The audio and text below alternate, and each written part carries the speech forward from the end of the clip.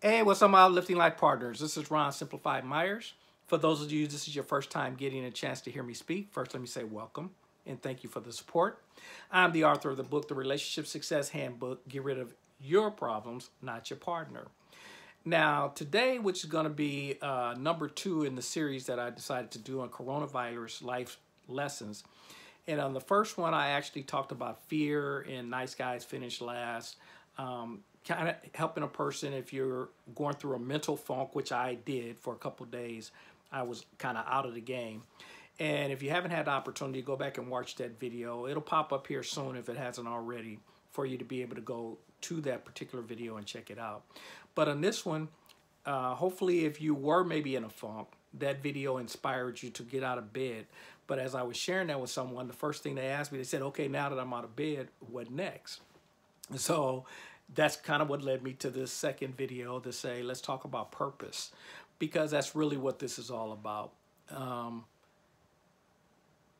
Purpose, people have made it into this very mystical thing. Like, you'll hear people, and I've heard even announcers and stuff say it. They'll say certain people were born to be basketball players, and certain people were born to be certain athletes or stars or whatever. And I tell people that's not true. We all came here for one reason and one reason only: to actually have a human experience. And that means it entails all the different emotions: sadness, frustration, anger, depression, happiness, all of that. We came here to experience being a human being. That's the purpose. Don't make this more complicated than it is. Now, as we're walking this journey called life, there are things that are going to cross our path that's going to catch our attention. And that's the whole ideal, is to go experience it. If it grabs your attention, stick your head in the door. Explore it. See if how long it holds your attention, and ride it out as long as it holds that attention. And in this case, when we're talking about an athlete, a star, or musicians, or whatever it is, you became an electrician, whatever it is that grabs your interest, you roll that out, and then people call that a purpose, especially if you're good at it. But the reason you're good at it because it caught your interest, and it's something you became passionate about, especially the great in whatever they do, is because it became something that they really enjoyed, and it became a passion and a fire within them. And so they put all their time and effort into it. And of course, if you put all the time and effort into it, you're going to get some good results. So for me, that's why I tell people, looking at an athlete, for example, if their purpose was to play basketball and that's it, I'm like, basketball players' careers only last for a couple of years. The greats may see 10 to 12 years. The greats, there's only a few people who've even gotten to 18 or 20 years, only a few. So if that's your purpose, and if you live to be 70, 80 years old, and only 20 years of it, and that's if you're the elite that actually made it that far. Most people, again, like I say, get a couple of years. If that was your purpose in life, what do you do with the rest of it?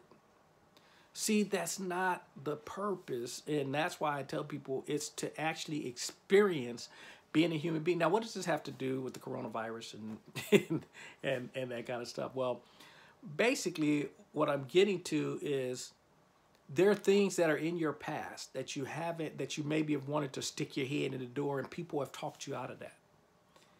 Now, with this coronavirus, so many people are at home and they're talking about they're bored and they don't have anything to do. Really? Now is the time you need to really stick your head into the door and really put your time and efforts into whatever it is that you felt that maybe people told you you weren't good enough, or they told you get your head out of the clouds, or only a few people make it in that particular industry. You're not smart enough, you're not tall enough, you're not whatever. Now is the time for you to follow through. Or if you haven't, and for most people, you're going to have to go back to when you were young, before they got beat out of you, before people start telling you what you couldn't do. You may have to go back to your youth to find out what actually it was that you were even interested in, and then go back and visit it and see if it holds your interest today. And then for those of you that maybe can't figure it out, you're having a challenge, then now is the time to start sticking your head. What kind of movies do you watch? What kind of music are you into? and see why there's a common reason why you're attracted to certain things, and find out what it is. You know, like I was sharing with a gentleman one time, he wants to play basketball, he's older, and I told him, I said, well, why don't you figure out how to get into coaching, maybe work in a YMCA or some kind of program, go in and just volunteer your time and get around the sport.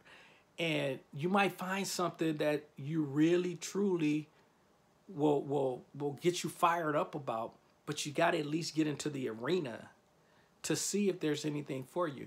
You may get close to the game and be like, I'm kind of over it. I'm done. You know, I'm not going to play pros.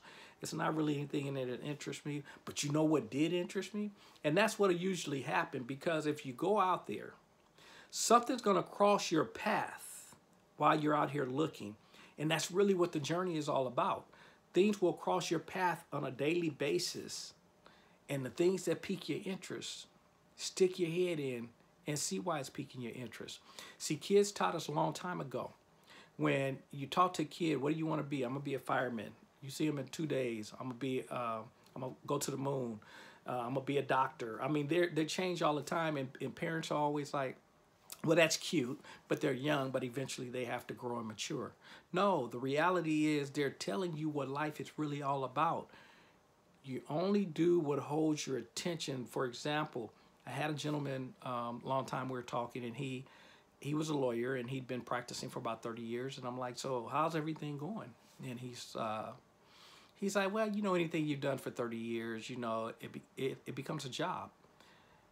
And my first thought was, he can never be my lawyer. Why? He doesn't have the passion.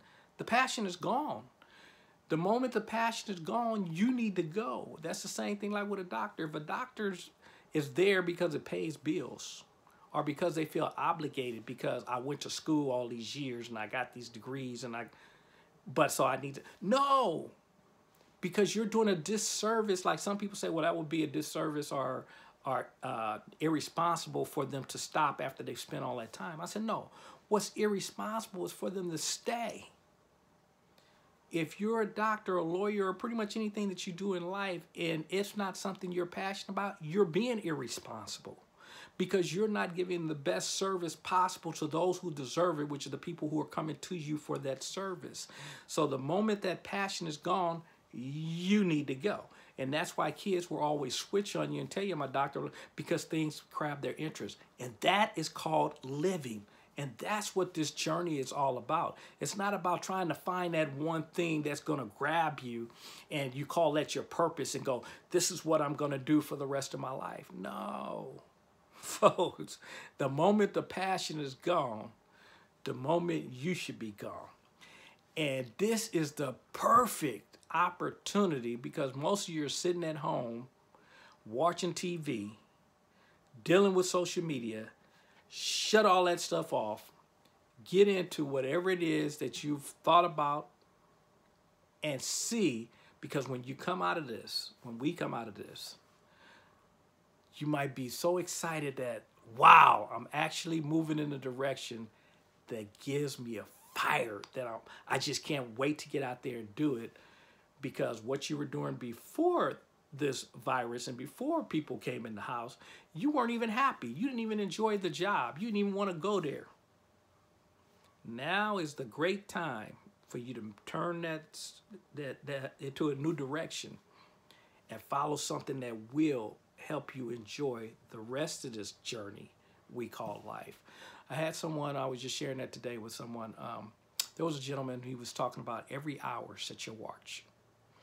And when it goes off, when the alarm goes off, go, wow, I'm still here. The reason for that is for you to learn to be grateful that you're here, because none of us are promised the next hour, the next minute, the next anything. We're not promised any of that. So the purpose of that exercise is to get you to a point where you become so grateful about living and about the fact that you're here.